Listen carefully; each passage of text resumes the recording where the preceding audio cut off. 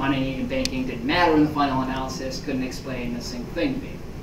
So I sought intellectual refuge elsewhere. Most crucially, I started taking cross-listed courses at Harvard Law School, where some level of heterodoxy was surprisingly allowed. And so ultimately for me, it wasn't an economist, but it was one of the founders of the critical legal studies movement, Roberto Mangabeira Unger, who introduced me to post-Keynesian institutionalists and Marxian economics. He adamantly encouraged me and well, all of us in the class to read two thinkers in particular. The first was Hyman Minsky, and the second was the man moderating this panel right here, Mr. Bill Black. So this is a bit of a surreal experience.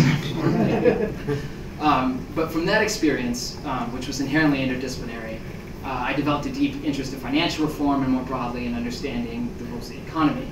I spent 2 years after graduation working for then Attorney General, now Senator Kamala Harris, during the multi-state mortgage fraud settlement. And after that, I went to law school with a plan to figure out maybe how we get out of this mess. I made it a point to take every finance course I could. I interned in federal regulatory agencies, and I tried to meet everyone, even touching on any kind of this subject matter. But most importantly, I met Raúl Gray, Willie Vo, Maria Schweinberger, Jean Gokmark, a bunch of other like-minded classmates and other folks who were here, Rebecca Roget, Tim Fong, Nathan Tankis, leaving out a lot of people. But they introduced me to all of this, to MMT. And for me, MMT was a missing piece of the puzzle at the end. Well, actually, that's not quite giving it enough credit. MMT tied everything together, and its kind of unique view on the monetary system highlighted how a lot of the dots connect for me. So there we were, a group, I'd say 7 or 8 of us, at Columbia first and then other universities later, and we wanted to find out what the law had to say about modern money, and even just money or macroeconomics really at all. And the answer was, to say the least, deflating for us. And we found out that this was intentional. A lot of people in the legal academy want it this way. To illustrate the point that I'm making, I'm going to share a quote with you that you may have heard, because we just can't share it enough times. But this is from recently retired Judge Dick Posner. This is from September 23rd, 2009. Until last September, when the banking industry came crashing down and depression loomed for the first time in my lifetime, I had never thought to read the general theory of employment interest in money. It was a work of macroeconomics, the study of economy-wide phenomena. Law, and hence the economics of law, did not figure largely into the regulation of those phenomena. Having now read the general theory, I have concluded that it is the best guide that we have to the crisis. So this is Richard Posner. This is the most cited legal scholar of the 20th century, a leader of a movement that calls itself Law and Economics. He preached and mandated from the bench nonsense for decades without even bothering to read something that's essential for a lawyer to do, which is read the opposing counsel's complaint.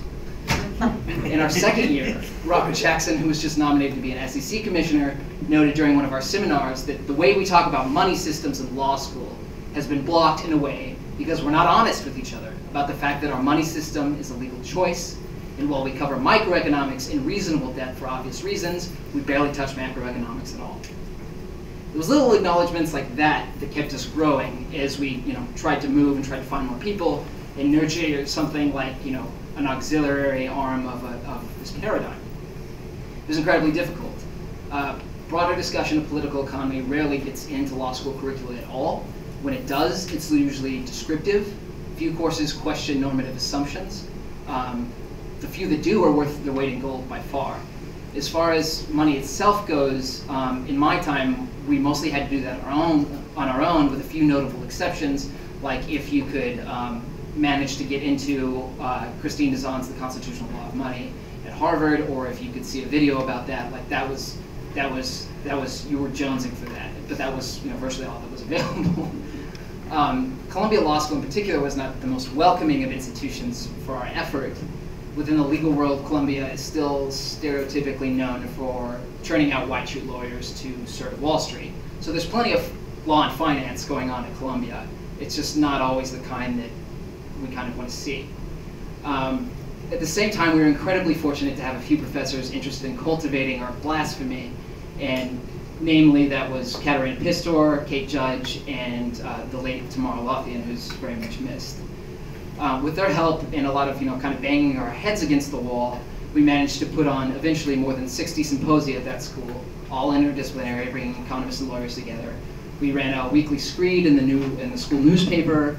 We hosted a few conferences, and we even managed to corner a few orthodox thinkers and press them on their premises, which is what lawyers should be doing. The most notable example of that was probably the Rethinking Economics conference of 2014, when Rowan got Krugman on the record defending loanable funds theory. Most saliently, though, we managed to build a network of friends and colleagues to support each other. And so from our initial beginnings as a small student group at Columbia Law School, we managed to incorporate as a nonprofit and then turn into an international organization with affiliates and supporters in Europe, Australia, and Latin America now. In recent years, the lawyers are starting to show up, and that's due in no small part to the incredible support that we've received, I think, from the MMT elders, from the economics folks, but we've also had a lot of people just come to us who have arrived at a lot of MMT conclusions on their own, and here we are with open arms and just elated. But we're excited about all this, if only for the reason that one of the major reasons the Modern Money Network exists is so that people don't have to find progressive or radical law and economics in the way that we had to do it. The kind of research we engage in should be free and readily available to everyone. That's part of why we try to maintain a free website. Whatever university you're at, you should be able to get into this stuff, or maybe even especially if you're not at a university. It should be there if you're a grad student. It should be there if you're just someone who wants to understand the world around them. We're at a point now where we have a tremendous amount of work ahead of us, but we've also never been stronger. We really are building a network and connecting people to specific professors and other students who can be on the team. And again, this hasn't really been available, I don't think, in the way that it is now. There are all kinds of great organizations that have pushed progressive law and economic policies, but to try to actually build a paradigm is, I think, something a little bit special. And identifying particular people who are interested in that is worth its weight in gold. I would have killed to have Bob Hockett, who's going to join us from the computer, teach me business associations, to have Martha teach me con law, to have Bill teach me anything, to have someone like Lua Kamal Yule, who's at Kansas, teach me property law. She unfortunately couldn't join us today. We had to build all this, and we hope to not do that in the future. We don't want to have other people have to build it. We want to have it ready there for them. We have the capacity and the potential now to become a full-fledged chapter-based intellectual edifice, through people's generosity. So there's some, donation papers going around. But we welcome both time, funds, anything you can support, because our opponents are very strong. The conservatives have intellectual infrastructure. They have organizations like the Federalist Society that promote their own scholars, professors, judges, practitioners, and try to achieve hegemony within the legal world. All right, so that's what MMT does. That's great, but why should you really care? Why should anyone really? Lawyers are annoying. You guys can just come in and look at the paperwork once we have the ideas and it's all set. The first reason should be obvious. Everybody hates lawyers until they need them, and our opponents happen to have a lot of lawyers, so you'll want us especially bad when the time comes. But really, I want to highlight two specific roles for lawyers with the time that I have left. And that's one, I think that legal history is especially important for fleshing out MMT narratives and winning some tough battles in the public conversation. And two, I think that lawyers and economists have to be partners in policy design, not to mention that we should be joining all kinds of other social scientists and thinkers and activists, etc. But if you'll forgive me for being a little frank, I think there's a tendency among economists to think that lawyers just come in on the back end and figure out the details of economic policy. Like you implement this. But we do that, but that's not all that we do, because that's not all that law does with respect to the economy. As I said at a panel this morning, law is not merely a governing force, as many on the right would have economists believe, nor is it merely a reflective force in the sense that it just is a manifestation of deeper political currents. It is also a constitutive, constructive force. What I mean by that is that the law doesn't just intervene in the economy. Rather, a lot of the economic concepts that we talk about only have a particular meaning in the context of specific legal parameters, and they only exist given the deeper architecture of legal regimes in the sense of systems design. To explain what I mean by that, I'm going to try to briefly illustrate those points by talking about the job guarantee.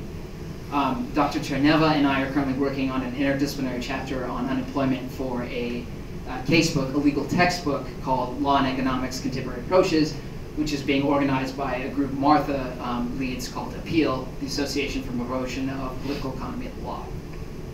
I'm also doing similar research with another outfit called Class Crits, which Martha and Angela Harris help head. They're about to launch a new journal called Journal of Law and Political Economy. Everyone should check that out. But anyway, throughout all this research, some things about the law have been cast into relief for me, especially with how law interacts with macroeconomics. So first, I think the legal side of MMT can predictably help flesh out why exactly we need a job guarantee and where its roots in American society lie. We can help tell the story in a fuller way that, I think MMT economists tell the story incredibly well, but it can only be, supplemented and complemented by bringing in more disciplines. It's one thing to say we deserve a right to dignified work. It's another thing to substantiate that claim in the public eye and destroy the counterclaims that will be mounted by the other side, not only by Chicago school lawyers, but by moderate concern trolls who tell us, well, I don't see a job guarantee in the Constitution. I don't imagine how that could be a right. As I was alluding to earlier, orthodox economists and their legal colleagues often fail to account for the state's design of social systems in the first place. So when it comes to the labor system, specifically, most of the lawyers are borrowing from neoclassical economists. Most are suggesting that some level of unemployment is natural, that unemployment is a tendency of labor markets anterior and separate to the state. From this perspective, workers seek to freely match with employers and concretize their matching via labor contracts.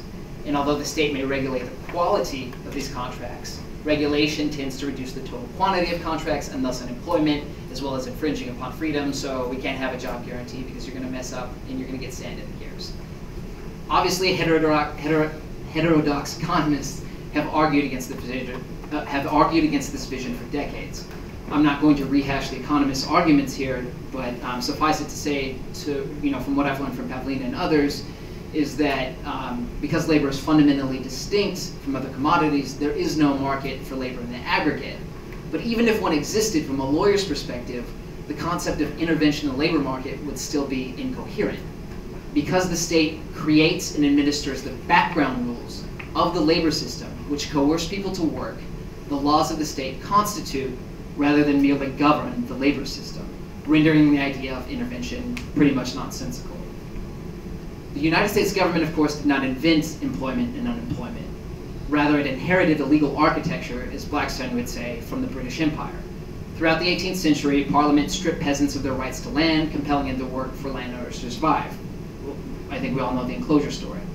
But as legal realists like Robert Lee Hale argued, this process of legal coercion continued affirmatively in the United States. Over time, the US government spread the wage labor system, enclosing the lands of indigenous peoples, allowing women to perform wage work for men, exploiting poor migrant workers, and perhaps most monumentally, turning slaves into freedmen without land or other capital. As governments legally eliminated the material preconditions for self-sufficiency, they birthed the modern concepts of unemployment and employment. So again, just 2 minutes, okay. I'm gonna go through a little bit more quickly. So the legal history in the United States supports the notion that there is a legal wrong. McCluskey and among other folks argued that the coercion of work and the creation of a reserve army of the unemployed is a feature of the system necessary to maintain a monetary production economy. I think you can see that in the legal history of the United States. I'll get into the court stuff a little bit, maybe in Q&A, someone asked me about that. But so that's I think legal history can help flesh out the narrative here. My second point about what I think lawyers can do for MMT is help in policy design specifically. Again, lawyers aren't just here for details. I think we can provide insights that should inform the discussion about programmatic trajectory, so to speak. For example, I think that the legal history and the recent direction of doctrine suggests that maybe we should not cast a job guarantee primarily as a transitional program or even as an automatic stabilizer. I think those two things are very important. But strategically, we have to lead with the moral high ground because of the way this works out in the courts. I understand that we all have moral and political differences of opinion with respect to how permanent a job guarantee might be. But I'm afraid if we don't say we deserve a JG job as a matter of universal inalienable right for as long as we want it, wherever in life we happen to be, the legislature, the courts, and captured administrative agencies are going to shred the program. I think that the history of unemployment insurance is particularly helpful and illustrative in this respect. When we started, the unemployment insurance movement, started by casting things as a right. You deserve unemployment insurance. But a lot of what happened when it got to Congress was that folks wanted to highlight the business-friendly, qualities here. And what this did was it left spaces open for courts to pull in cracks and say, well, if really the chief aim of unemployment insurance was macroeconomic stabilization, look how the economy has changed. We don't really need that anymore. Or if it's a transitional program, you can pick at the eligibility requirements. And over time, a lot of social programs that focus on technical aspects and how they serve a certain purpose within the macroeconomy don't tend to survive.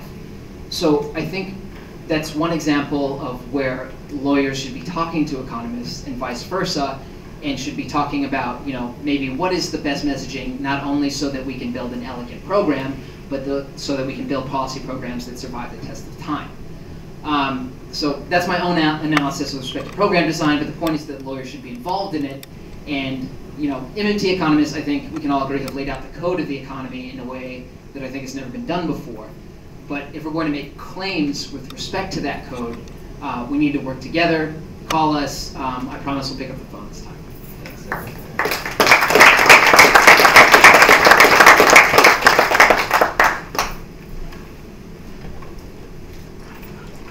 I'm Martha McCluskey. I teach at SUNY Buffalo Law School, and don't have any real economics background, but I am the... No need to brag. Anyway, but I came to law school inspired by feminist critical legal theory, and then got into some critical race theory, critical legal studies from there. And I was particularly, this was the 1980s, and there was a big backlash that, that kind of particularly focused on, oh, those movements are simply about storytelling and narrative. We do rigorous stuff, and especially the counterpoint to that was the rigorous scientific approach to law that real academics do is law and economics. But my group of supportive dissident colleagues would sit in the back of our corporations class, our tax class, the other classes where the dominant or the only view was the kind of standard law and economics analysis. We'd say, this has all the metaphors, the images, the methods. It's really a fairy-telling genre. And one of the best law and economics articles ever written is Arthur Leff's article in 1970, I think it was 3. It was a review of Judge Posner's initial textbook on law and economics that kind of launched the movement onto the mainstream. And he said, this is like Don Quixote. It's a romantic novel. And it's, it has a lovely, fanciful answer to everything, and its logic depends on, well, he called it's nominalism. It's realism about nominalism. It's just a tautology, and it kind of answers the blooming, buzzing confusion that otherwise would be law by telling a nice story. So that's sort of, I've picked up on that. I just had so many experiences of like asking people, do you really believe this? Like, does it make sense? And various forms of answers were kind of like, well, maybe not, but this is what everyone's talking about, and I'll get tenure and whatever. And so it became clear to me that there needed to be another conversation, and that law and economics success wasn't about a marketplace of ideas and the best ideas rising to the top, but it was about the success of the right wing in creating a very intentionally and lavishly investing in their words, a community, a movement that would exert social, emotional, community pressure, basically, on changing the way legal education is taught. Specifically, it was designed to undermine the more lefty, liberal trends in legal education in the 1960s and 1970s that were really in the foreground of civil rights and the Great Society, legal services, rights for welfare recipients, regulatory state provisions, all of that. And you probably know some of the stories about the think tanks and stuff organizing, but law and economics was a particular part in that. So just, okay, yeah. So one of the groups I've formed that I really encourage you to check out, just developing our website, but this is the Association for Promotion of Political Economy and Law, political-economy-law.org, and we've held a series of events over maybe 3 or 4 years, and that's how I got connected to Raúl and Rohan, and then the larger MMT community. But we've always been trying to bring in the other views of economics that just aren't even on the table in law. Like, even last week I gave a presentation at my relatively progressive law school, and my colleagues couldn't imagine any other way of thinking about economics. I mean, it was just literally impossible for them to get their heads around. So we need to build this community, and I'm really glad to be networking with this wonderful group and to take advantage of your insights and your provocations. So I guess one of the things that this conference is occasioning for me is the opportunity to think, well, what does MMT mean? I don't really do monetary policy per se, and I'm sort of more of a generalist, but it seems to me that MMT really shakes the foundations of law and economics, and I'm not exactly sure how that is, but I'm using this as an occasion to do some exploration of that. So let me just put this up.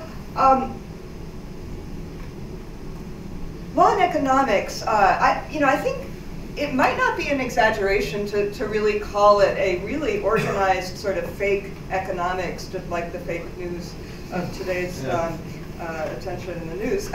It is above all to think of it as an organized political movement. I think that I haven't seen anyone really calculate the figures, but as of about 15 or 20 years ago, the Olin Foundation had invested at least 50 million into it. That foundation sort of ended its run, but I'm sure it's not an exaggeration to say well over $100 million has been targeted, particularly the more elite law schools in the United States, so that basically the centers of legal education and legal scholarship are dominated by very lavishly funded law and economics programs of various kinds. And even beyond that, it's shaped the kind of ground of even people who don't identify with law and economics. One of the ways they've done that is through law and economics seminars for training various experts in law. That this is outside of the legal education process, in addition to their funding of law school change. They've George Mason is the one that location of the current version of this, and just to give some examples of that, they claim that, and I think it's probably accurate, that they have trained 5,000 U.S. judges, 750 law professors, and this is a few years out of date, so I'm sure it's more like that more today. In one recent year, I was on their website, they said in just that year, they had 35 seminars covering 84 days, participants in 48 states, 35 nations, 149 academic institutions, 20 commissioned papers. I'm sure not disclosing the funding terms and everything. Anyway, so it really has become the norm, and they're they continue to say on their website, we present a balanced and neutral view of economics, and we just provide tools, whatever. And of course, the funding is notable, especially increasingly at George Mason. The Coke industry and various charities are at the core of that, as well as most of the major interests. So it's not. So the idea that it is somehow enlightening us in the public interest is preposterous, I think. Anyway, so the appeal, though, goes beyond the pure bribing and monetary value, I think, of this. And part of the appeal is that as Arthur Leff said in that early article on the narrative strategy of law and economics, it answers a void in a crisis of faith and legitimacy in law and government. So back in the early 20th century, what's called the legal realism movement, which included a lot of progressive law and economics scholars, really great people whose work continues to be really important.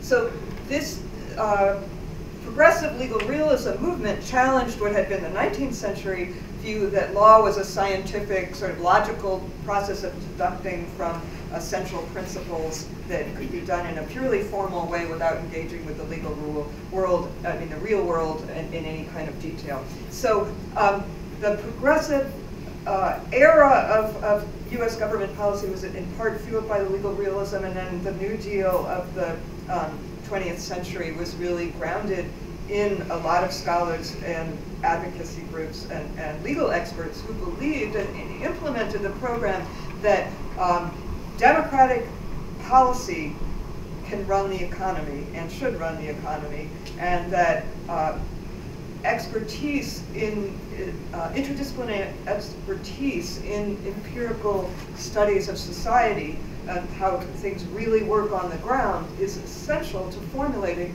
that democratic policy. Now that era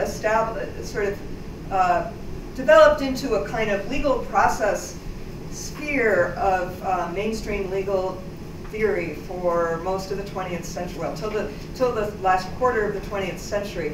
And then and the organized law and economics movement in particular, but others, really focused on, I think, what were legitimate problems in that vision. It didn't sufficiently account for the failure of so-called neutral political processes. It didn't really balance the public interest, and the political system allows much more complicated and arbitrary power and is not democratic as the New Deal ideal might have suggested. And similarly, scientific expertise, social sciences, include plenty of opportunity for experts to be captured by industry, to be full of their own biases and misconceptions. Regulatory agencies were captured, and that the legal goals of things like civil rights were confronted a lot of challenges implementing them on the ground, and just real legitimate disagreements about the best strategies, but also sort of co-optation and the formal principles of equality were insufficient. So the problem really was summed up by the critical legal studies movement. It said that law is really power. And how do we grapple then? What's the legitimacy of legal expertise, of judges, of lawmakers? How can we have legitimate government if it's power and not in any neat and simple way distinct from political power or force? It is violence. And so as critical legal studies tried, and the various branches of that, feminism, critical race theory, tried to say, well, yes, and we have to engage in that power and take sides in the real problems here and say we have political wrongs. These are the political values we want to advance: democracy, inclusion, equity, other things like that. But that sets up a context. It's not a neutral, objective process that we can stand back from as disinterested experts.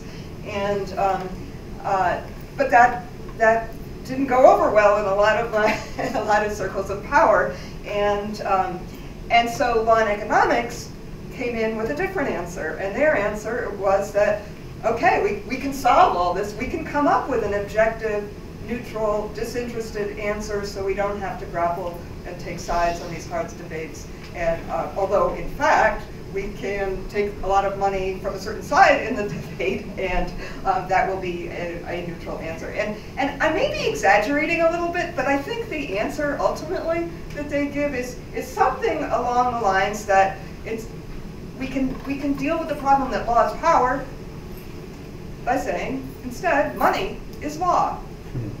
So I think underlying their vision is really the idea that money is the reality, law is the epiphenomenon. So all of law only works if it becomes a game, a goal of matching whatever this real underlying monetary reality is, which they don't question, it just is natural, it's there. And furthermore, at the foundation of this is the idea that money is not power. So that's what's distinct about using money as the measure for law. Unlike law, which is suspect, arbitrary, potentially biased, captured power, money is just real. It's money is merit. Money is merit. Well, it's based on perfect. It's the outcome of perfect process, perfect freedom, and perfect information. But the nice thing about it is that even though money is not power, it is actually pure force. It has the force of power. In other words, it's the only legitimate form of authority. Money is strong, law is weak, because people obey money. People don't obey law. And that's the law and society movement, the legal realism movement, critical legal studies developed that principle. In other words, you have a law in the book. That doesn't mean it's going to play out that way in practice, because law has to grapple with the other forms of power and resistance to the law. So that, again, creates complications for people who want to claim, democratic legal authority and expertise. So the answer to that is, well, okay, we really make law subordinate to money, and people will obey money because economics, in this view, reveals principles of behavior in response to price. Law is just another form of price. These principles of behavior are essentially universal, natural, and all we have to do is reveal them, and we'll understand how people will act. Law can mimic that, can be the epiphenomenon that can smooth that over, but law can't really change that because people won't obey law, they'll obey money, and the same thing will happen. So anything you try to do that's good for people with law that counters the effect of money will be doomed to fail. And as part of this sort of law and economics re-education empire, Joshua Wright, I think, is one of the people who quoted on one of their sort of introductions that law and economics is a neutral tool for studying the forces that govern law and society, like gravity. So they explicitly use this idea of a natural force to explain what they're doing and to say it's simply natural and normal. So I'm going to just mention a few other sort of wrong ideas that I think the MMT insights are really central to. And these ideas, I think all three of them are ones that are well within the mainstream, often accepted by progressives in law, so it's really important to make them subject to question, because they have been seen, I think, as unquestionable in a sense. And one wrong idea is that, and it's really a central wrong idea that has gone beyond law and economics to be really literally the only way people can imagine talking about law in mainstream legal theory, I would say. And that's the idea that law has two functions: maximizing the pie, the economic pie, or dividing the pie. Here again is the storytelling, the metaphor. Pie is not really fully explained usually, but it's somehow imagined as the aggregate monetized individual gain in some fashion or another, and they can spend a lot of time sort of tweaking out exactly different little technical versions of that. But whatever this pie is, it's taken as the proxy that really can't be questioned, that seems natural, for the value of overall economic growth or societal welfare. Now, in the old days, we might have just said, well, we're talking about the public interest, or what kind of economic, what's the nature of economic prosperity? What does that mean? And this translates it into something that seems innocuous. Who doesn't want to talk about economic growth? But the idea that it's an economic pie carries a lot more specific meaning. Oh, I'm sorry. Okay, so here's my notes on what I was saying before. That law is power. Law and economics answers that by saying money is law. Money is not power, not legitimate power at any rate. Money is strong, law is weak. People obey money, not law. But so this wrong idea that there's maximizing the pie or dividing the pie,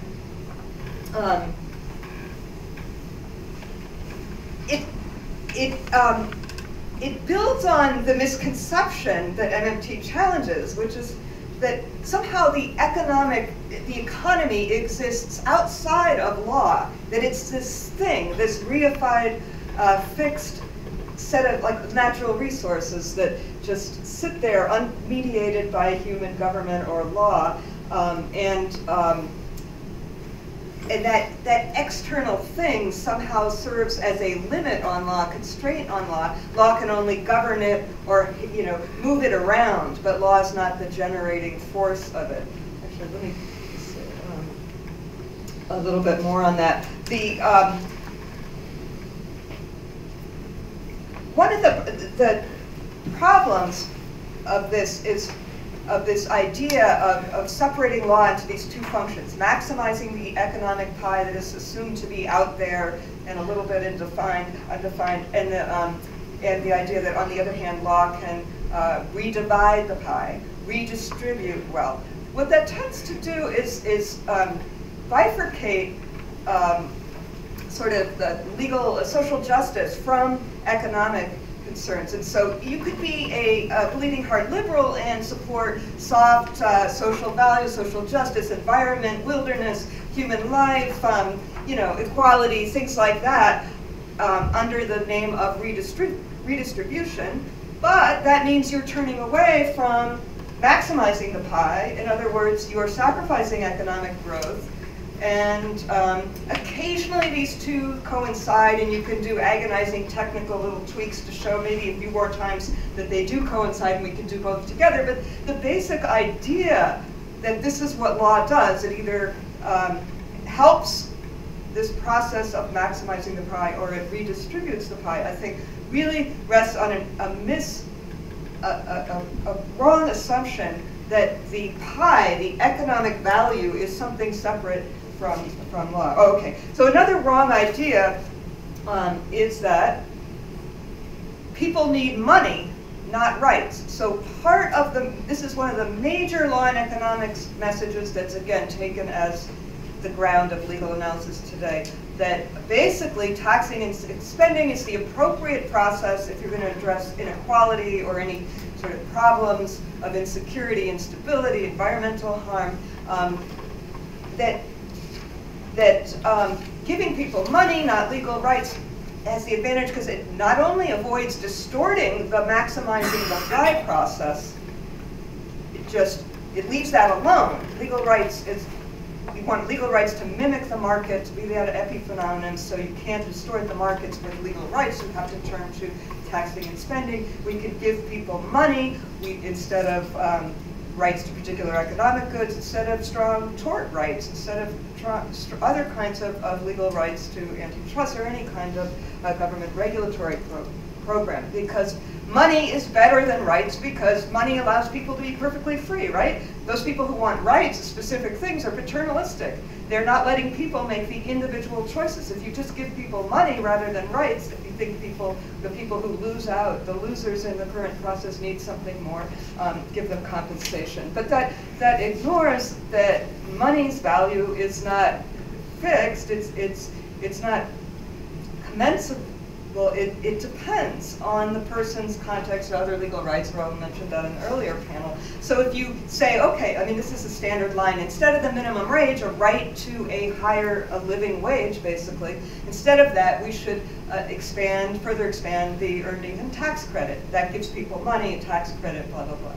Well, I mean, it's sort of obvious that what you get when you get an earned income tax credit benefit, it comes out once a year, and so there's a liquidity problem. I mean, meanwhile, most people who will be eligible for this are not going to have savings, so they have to pay rent, they have to buy food, they have to get transportation to get to work. They're going to have to go to payday lenders to borrow that money until the government gives them the tax credit, and they do so through a kind of cumbersome administrative system, increasingly stigmatized and scrutinized for fraud, et cetera, et cetera.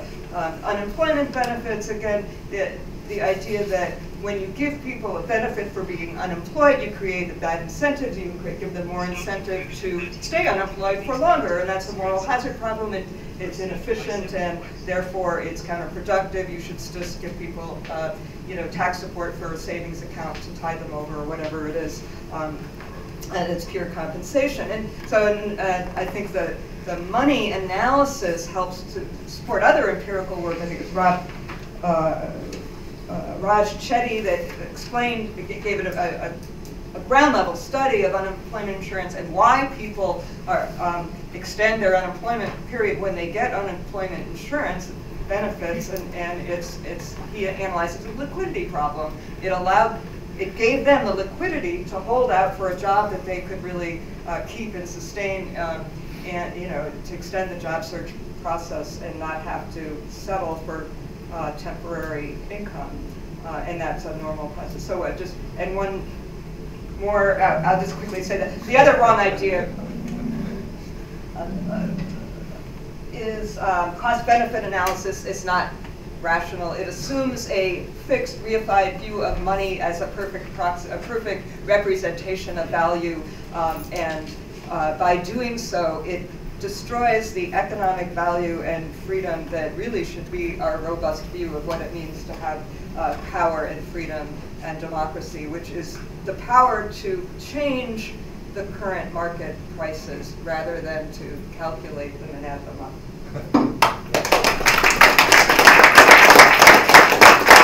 I apologize for the blasphemy against complete markets. There you go. You're on. Great. Good, you guys see me? Can I ask you a question, Bill? Oh, sorry, go ahead. Okay, good. We have our third principal. One moment. Okay, sorry. Go ahead, guys. Apologies. So, should we go on? Go ahead. All right, never mind. Please. I was wrong. There you go. Try that. Great. Thanks, guys. So I'm Robert Hockett. I'm rooting on the presence in the sky or over on a desktop. I'm very sorry not to be there for a number of reasons. A lot of friends, of course, are there. There are also a lot of stars over there. I was hoping to make friends up. And to top it off, it was my hometown before I moved up here Northeast about 17 years ago. So I very much wish I were there. Some pretty nasty sushi had a different idea as to where I should be today, so I'm stuck back at home. And in any event, just a few quick remarks that I have to offer. A couple of sort of quick autobiographical remarks, then what I hope will be a sort of substantive intellectual observation, and then a quick, say, pedagogical observation that sort of flows out of that. Autobiographically speaking, I think my background is actually quite remarkably similar to Raúl's. I sort of found my way into this school of thought gradually by various stages, and there's a surprising overlap in the number of figures I found myself involved with on the one hand, and those who Raúl found himself involved with on the other, including my having TF'd for Roberto Unger back when I was still a student, and having worked with his spouse, Tammy, on financial questions for a long time. In fact, Roberto and I are actually bringing her final 2 books into publication right now, and the first one is just come out. So I guess it's sort of a natural that Raúl and I might have ended up, sort of in the same camp. Bill Black and I have a bit of a history as well. Bill might remember that the very first Jack Clark endowed lecture given over here at Cornell was given by Bill himself at my invitation, and he, of course, stirred up a hornet's nest here, and that was exactly what I was hoping for, and it went over quite well with the people it should go over well with, and it lit matches under the toes of those whose toes deserved a bit of singeing. In any event, so now I find myself teaching legal and financial subjects over at the Cornell Law School. I've moonlighted a couple of other ventures over in New York City, and in the past I've worked over at the IMF and at the New York Fed, so I'm kind of, I guess I'm sort of up to the ears always in finance and money and in law. And bringing all those things together, again, feels rather natural to me, and I think it probably comes naturally to all of us here at the conference now. When it comes to sort of, making any sort of intellectually substantive remark, I think maybe the best thing I can do, the best way I can sort of add a bit of value maybe is just to sort of make clear how I see MMT or fellow travelers to MMT scholars on the one hand, and lawyers as being kind of a natural. It seems to be an altogether natural combination or altogether natural sort of melding of points of view, and maybe the best way to get that point across is by reference to a sort of just so story that I think is probably quite familiar to all of us, and is probably all the more painfully familiar to those of us who have sort of had to work our way out of that story.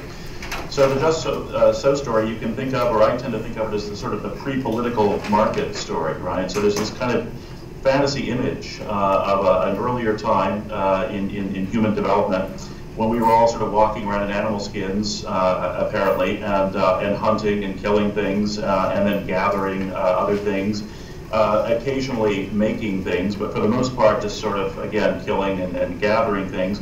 At some point, it emerged that some people had gathered more sticks, others had gathered more stones, others had hunted more elk, others had hunted more buffalo, and it turned out that we would all be happier if we had sort of mixed portfolios of these goods, and so we started bartering them with one another. So, and that's the sort of the fundamental story, right? That's what gets everything sort of going. At some point, people discover that it's a little bit inefficient, or that there's a lot of trading that could get done that doesn't get done because we have the double coincidence of wants problem. I might have, a lot of buffalo. I want one of your elk. You only want one of my buffalo, but you need, but you require 2 or 3 of my buffalo before you'll part with your elk. And it's kind of hard to figure out how to make these transactions work, given that sort of lumpiness of the goods that we're bartering. And so, lo and behold, somebody discovers cowrie shells or cigarette butts in a prison camp, or some other object that can serve as a sort of lubricant for trade. We use this lubricant in order to get past the so-called double coincidence of wants problem. We're now able to trade a great deal more. We've essentially solved the world's first great transaction cost problem, as the economists of law would put it, and that's essentially the role that money plays. And you note now that we have, hunting, gathering, getting stuff, into portfolios, and then we have trading, we're bartering, and then we have money. We still don't have any law in the picture. Law sort of comes in sort of third and last of all. It's just a kind of it's the sort of the second add-on, right? Money is the first add-on to that sort of primitive bartering relation. Law comes on as the sort of final add-on. It's a kind of an optimizer. It's just basically, well, look, this whole trading thing is working a lot better now that we have this money thing, both of which things are pre-legal and pre-political, but we still have this problem that sometimes people take stuff from other people without paying for it, or they bang one another on the head, or what have you. We've got to impose some kind of order on the society in order for these economic arrangements to sort of work optimally well. So we throw in a bit of law as well. It's the sort of final add-on. It's the sort of spit and polish, you might say, after we finally kind of cobbled the shoe together. And that's pretty much all the law is, and that's all the law is for. That's all it does. In various organizations whose existence at one time or another has been sort of predicated on, or has sort of taken for granted, a view of this kind, you find that view of the law on the one hand, and the view of the sort of coordinate view of economic relations on the other hand, sort of reflected in the relative statuses of different personnel within the organization. So, for example, before the 2008 crash and ensuing crisis, the IMF, as a lot of you know, was probably one of the temples of so-called neoliberal economic thinking. That was reflected in the fact that the people who had all the status there, in my first stint there, were the economists and the people in the various economics departments. And the lawyers almost were like the runt of the litter or something. They walked around with sort of sheepish looks on their faces. They almost looked like they felt guilty about being there, felt guilty that they were even necessary. And I actually kind of liked that in one sense, because I thought, I'm sort of tired of seeing lawyers being at the top of the heap everywhere. It was kind of fun to be part of an organization where humility came with your own particular professional background, and the lawyers were the humble people. That's actually not the way it is at the fund anymore. Things seem to have completely flipped since the crash, as I can report after having worked there again on my first sabbatical year a few years back. But in any event, leave the change to one side. And you see essentially the sort of relative statuses of the economists and the lawyers at the fund, I think nicely reflected, in a way, the view of the law and the view of the role of lawyers that has been orthodox among orthodox economists. Now, that, of course, means that law is sort of marginalized. It also, ironically, means that money is marginalized. The marginalization of money, of course, is captured in the slogan that money is merely a veil. If money is merely a veil, and if law is an add-on over the layer that is money, I'm not sure what that makes law. I suppose it's a sort of see-through gown or something, or maybe it's a pair of skimpy, overly short shorts or something. But it's a fairly demoralized view of the law, as well as of money, of course. And of course, the apotheosis, I think, of that form of marginalization, maybe that form of humility, as I called it a moment ago, among the lawyers themselves, or maybe that that form of self-hatred or self-loathing on the part of the lawyers, is, of course, the orthodox law and economics movement of the kind that Martha mentioned a moment ago, and that Raúl mentioned before as well. Because here we have essentially an orthodoxy in the legal academy itself that is telling lawyers that they essentially have a kind of epiphenomenal role.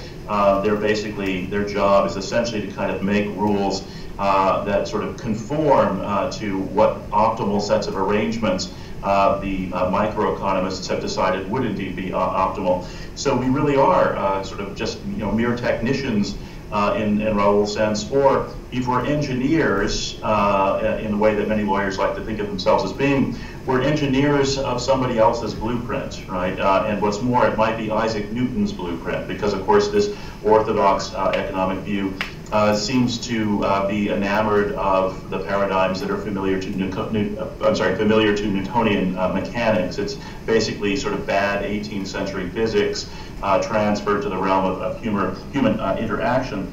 Now, against that backdrop, it's not difficult, I suppose, at all to see why lawyers who are actually a little bit more thoughtful about what role law plays, on the one hand, and why economists who are a little bit more cognizant of the roles that money plays, on the other hand, might find common cause and might actually find themselves to be sort of natural, I shouldn't say bedfellows, that sounds vaguely obscene, but natural sort of comrades in a sort of a single movement. And that's exactly what I think is turning out to be the case. Those who subscribe to the MMT approach to macro or to economic subjects more generally, and those who are sort of fellow travelers to the MMT school, including many of the post-Keynesian school, including some who maybe aren't fully MMTers but are sort of almost there, or who think of themselves as maybe being cousins to the MMTers. It's kind of natural for them to make common cause with the lawyers, because in a sense what they all have in common, I think, is they sort of turn the sort of three-part hierarchy that I just mentioned as being the sort of implicit vision that seems to be at the core of orthodoxy precisely on its head, right?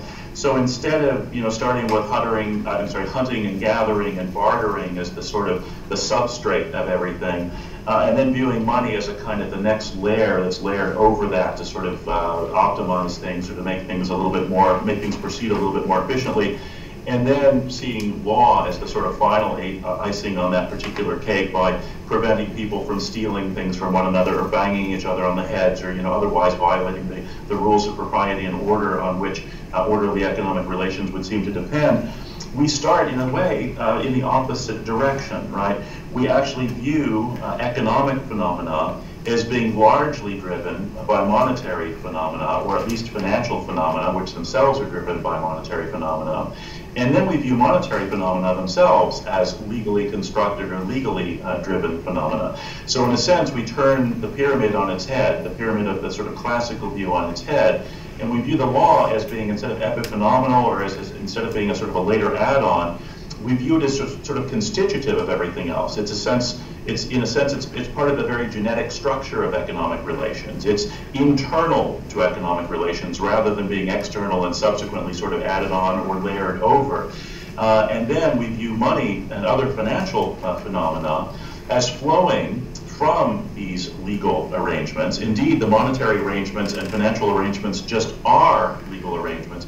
Even the instruments themselves, right, are legal instruments, as is evident by, if you do pull Paul McCulley's favorite trick, pull out a dollar bill, read the front, read the back, what does it say? You'll find phrases like legal tender, phrases like Federal Reserve note, and so on. Law is sort of there from the get-go. It actually constructs the instruments themselves, in addition, of course, to the rules pursuant to which those instruments are traded and pursuant to which the claims that those instruments represent are enforced, or at least enforceable. Then, of course, those monetary and financial instruments and their flows and the kinds of claims that they represent, or the kinds of claims that possession of them entails, end up constructing or end up being fundamental to the remainder of economic phenomena. After all, you don't go out and trade, you don't sort of give somebody a laptop and then they, in return for which they give you a shoe or something, or you don't go out and trade or give a big object, one big object for another big object. Essentially what you do is you trade claims on things, right? When you take out a loan to buy a car, right, you issue a promissory note, you're issuing a claim on yourself and to your future income stream. When you buy the car, you don't just walk off with the automobile, you walk off with the automobile and the title. And the title to the automobile is a legal instrument, and that's the claim to the automobile. And that's what makes it possible for you to prevent somebody else from taking it away, or at least enables you to get it back using having recourse to the ordinary instruments of law enforcement and the courts and so forth when and if somebody takes your automobile away from you. So in a sense, an economy really can be viewed as a sort of circulation, a kind of never-ending circulation of legal claims. The most important, because the most widely usable of such claims are monetary claims, and MMTers are quite cognizant of this. They're on top of that. They to use the current idiom, we got this, right? They got this. And orthodoxy doesn't seem to have it.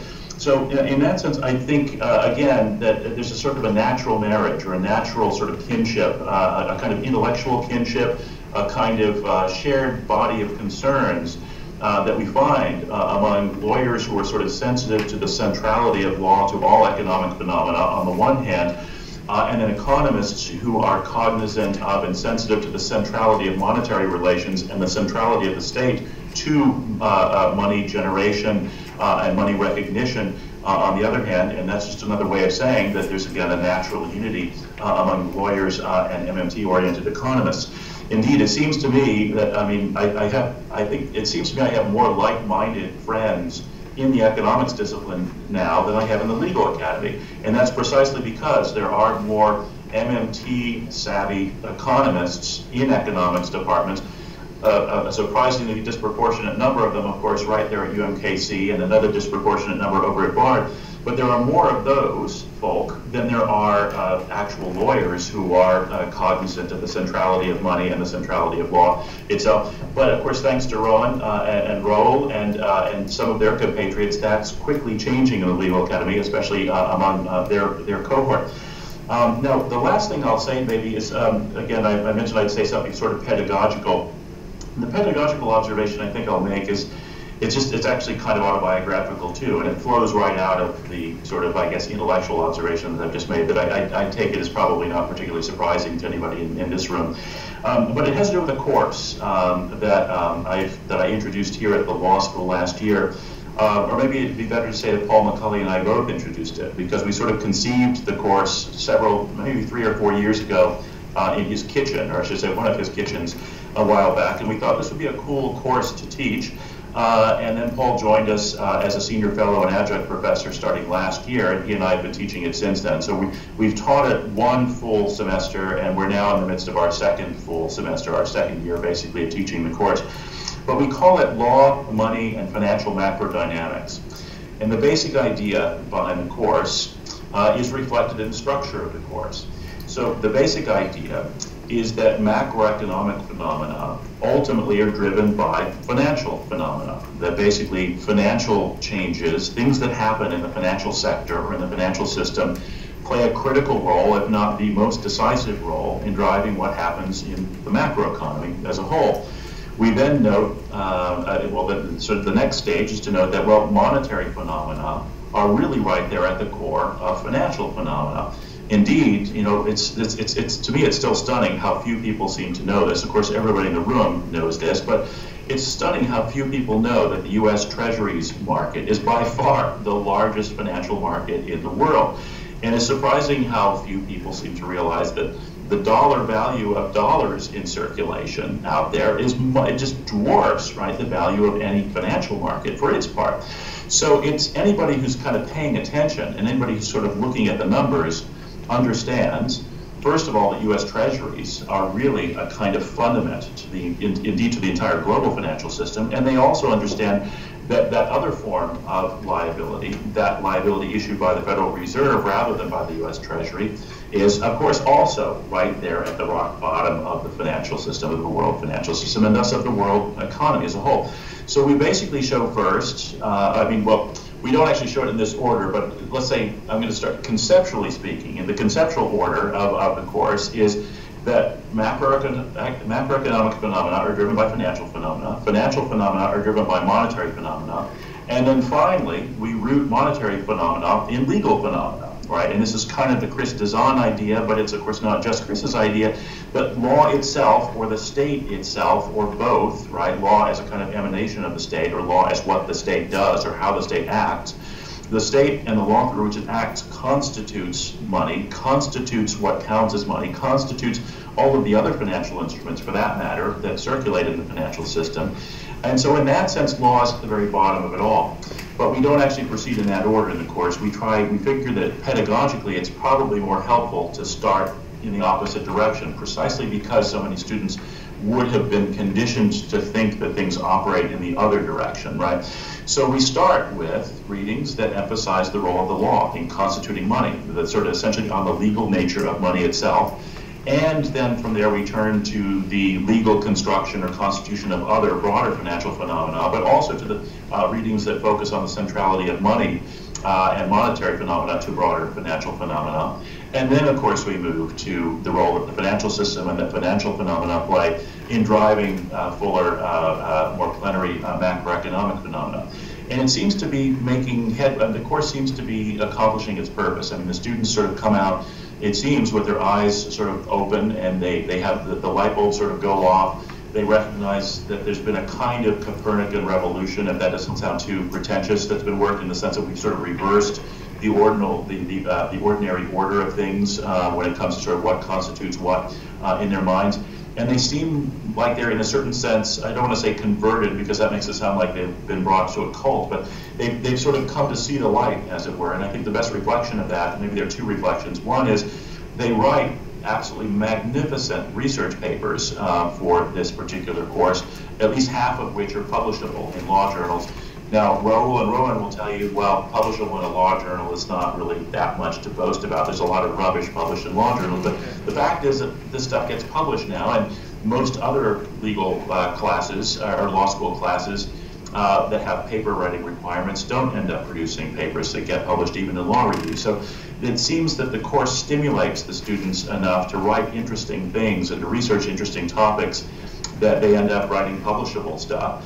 And then, of course, the second, I think, indicator of the fact that it's having an effect is they're all going out there now and talking to other people about what they've learned, and they seem to be getting into spirited arguments with their fellow students about what we should think about orthodox law and economics and subjects of that sort. So I guess I'll close there and just say that, you know, it seems to me that we've got something really important brewing here. We should thank the sort of founding personages of the MMT movement, I think, first of all, because even the institutionally minded lawyers and legal academics, I think, were not quite as savvy as they could have been about how critically central the law is to economic phenomena, precisely because they hadn't paid as much attention to money as they might have done. So we owe a special debt, I think, to our cousins or our sisters and brothers in the MMT school.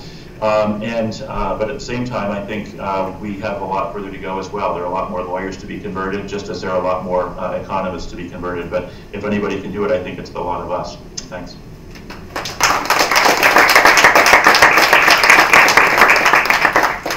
Thank you. I want to just personal and institutionally thank all of the participants, all of whom have previously invited me to speak. And so we were delighted with the Modern Money Network to work together to put this panel together. And coming off the sickbed is beyond the call of duty. I want to also just say one thing as the moderator. Behind all of this discussion is ethics. And so let me give you 3 super quick vignettes. 1993, George Akerlof, Paul Romer present their paper on looting, about fraud in the savings and loan industry. The discussant is N. Gregory Mankiw.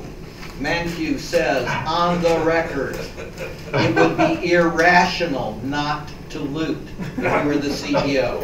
That's 1993. 1996, George Mason. I'm interviewing with their group, and they say, well, I was emphasizing that 9 out of 10 savings and loan executives didn't, in fact, loot. And the guy rolled his eyes and said, did you ever consider that the other 90% were just stupid? And I said, yes, but since they survived and the ones you think smart all died, we rejected that hypothesis.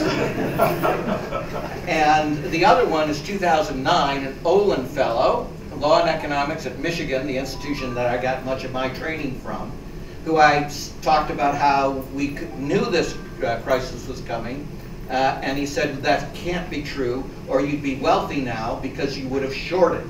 So this guy, with my background, thought that I would see a disaster coming for the world, and that rather than warn about it, which is what I actually did, I would instead try to keep it secret so that I could become wealthy. That is the underlying ethical problem that we've all faced. Questions? I think Paul was first. Is there a second mic, or should I? I can talk very loud. Yeah, but they need a mic so that they can pick it up. I think Well, first, there's something called the Annual Convention of the American Association of Law Schools. I don't know if you know. And I've been invited at least 3 times to talk to plenary sessions at this thing by a group of lawyers who are called socio-economists. So there is a group of lawyers who believe that economics and law, and they've done an awful lot of work in this area. And in fact, I would suggest they have a solution for the question of automation already. You know, automation gets rid of workers' wages, and how do you get the workers to get any income if they're being done by robots instead? The socio-economic group has, I think, a reasonably good solution. So that's the first point. Second point about legal tender. Lawyers are involved in money because it's legal tender for all debts, public and private. Now, a debt, as I understand it, I'm not a lawyer, requires evidence that there's a contract. You can't have a debt without a contract. So it's contracts, and I'll be talking about that in a little while. But the third one is even more, and this is part of it. Ever since Abraham Lincoln, lawyers have introduced regulations on labor markets to what I call create civil, legal labor conditions in labor markets. Slavery is illegal. Since the 1920s, child labor is illegal. 40-hour week is a requirement. Safe environmental workers things are a requirement. And if I'm not mistaken, somebody may, the Affordable Care Act requires employers with X number of employees or more to provide health insurance. Okay, and just to give you an important how important this is, the big 3 automobile, the cost per worker of health insurance, including retired workers, of course, is equal to the cost of steel in each car. So that's a very expensive thing that we require. Now, law, again, regulation. If China or Foxconn was who makes these things in China for Apple, was to put a plant in California and operate it the way they operated in China, U.S. law would require us to close the plant immediately and not permit any of the product to be sold here in the United States, right? Is that legally right? But if it's produced in China, it's perfectly all right. Why? Let me make it one further. Suppose we had a factory in China that used slaves, and then wanted to trade the product in the United States. Would the lawyers say that's perfectly all right under the law of comparative advantage? You can import labor, slave labor products. What's the law? The lawyer's answer to that kind of question. We have specific conventions on slave labor, actually. But that is an example of the rule of law. Oh, well, I want to thank the panel for the wonderful presentation. I'm just concerned about reactionary forces using the law to preempt much of the ideas that we're discussing here. Well, we could definitely agree that this network of evil of Google, Facebook, Apple, if you will definitely partner up with the Koch brothers. And they could potentially call for a constitutional amendment to forbid deficit spending. How we react to that as an MMT movement? What can we do about that? Which of you wants to? I'm sorry, is the question what we should do if Facebook, Google, any actor want to do that? So they want to pass a constitutional amendment forbidding deficit spending. Yeah, I mean, we got to fight that. I think that the political education project is important. The education project in and of itself is important, and by that I mean formal education. And we have to hit it at every level. People have to understand what we're up against. There's no substitute for the work that I think MMT economists are doing about teaching people about sectoral balances analysis and accounting identities, etc. I think, as I highlighted this morning, we had our job and a job of lawyers is to tie that to people's particular experiences, so that they understand that what's coming at them is not natural. It's not the way that things are supposed to be due to any pre-legal tendencies in the economy. This is something that is constructed to destroy them. So yeah, we have to reach people on the ground, have them understand some of these basic ideas in a popular way, and also have popular alternatives. Like I think that this sort of fear of deficit spending and the idea of balanced budget seems to be an answer that people can understand with the household metaphor. They have to have a different answer to explain what the problems are that they're facing.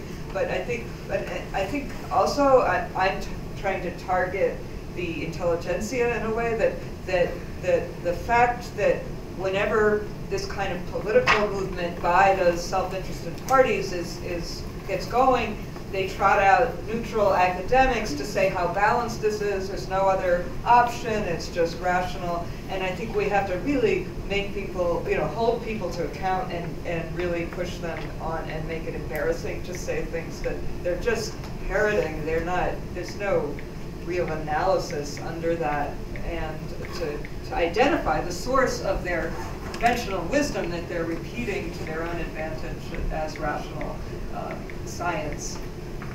Just to follow up really quick, could they potentially call for a constitutional amendment to prohibit deficit spending? Well, they're trying to move one through the state legislatures right now. Like this is happening. I think to answer your question in the context of this panel, to build a little bit on what Martha was saying, it's very important that we highlight that sound finance ideology is in many ways legally unsound. People assume that there are a lot of deep things in the Constitution or in statutes that require that the government use or spend or not spend money in certain ways. They assume rules exist that don't exist at all. And so we need to get those operations straight and how they connect to the law specifically. Because a lot of economists will, orthodox economists will pretend like there's something real, like there's something hard in the structure out there of the world, that they'll essentially punt to lawyers and never talk to the lawyers about it. And so we need to come in and say, actually, you think it's that way, and you are telling people that way. It is that way. But because lawyers haven't done necessarily a great job of disproving that, people are inclined to think it's that way, but we have to show that it's not. Questions?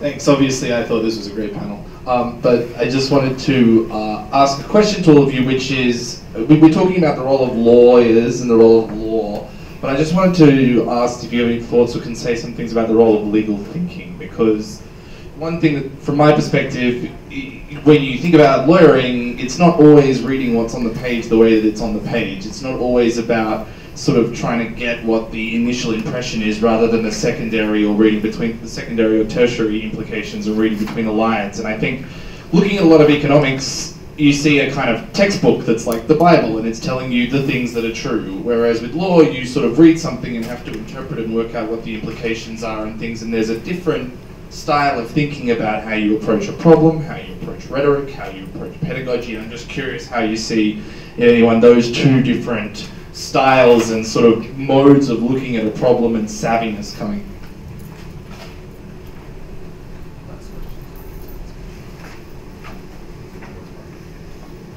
Good question. I haven't really thought about it.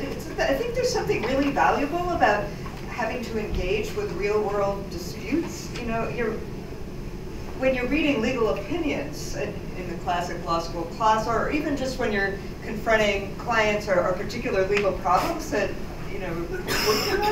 I think you really get down into the dirty details, the empirical reality, how a particular person or where the bodies are buried, and how it comes out. And I think that it's anecdotal in the sense that you get one snapshot of one problem and one controversy, but understanding how that plays out really, I think, helps to cut through the fantasies and the things that get lost in the larger abstractions. So something that everybody in this panel shares, I think, is that in law there is a group in the academy that believes you're sullied by actually getting out and doing anything with the law. None of us share that view. And to turn Lucas's phrase on its head about everything else is just pictures, until you actually turn it into a functioning law, rule, new institution, it sort of is pictures. So lawyers who are not just thinking in theoretical terms, but also in integrating it with the nitty-gritty of how you create social change and then how you actually implement social change, that is a useful perspective that economists often don't share particularly well. And of course, Lucas is also wrong about pictures, because if he were in half the fields in physical science, he would realize pictures are the key to understanding science, but he's monodisciplinary, so. Time-wise, I think we have to wrap it up at this point. Thank you all again so much.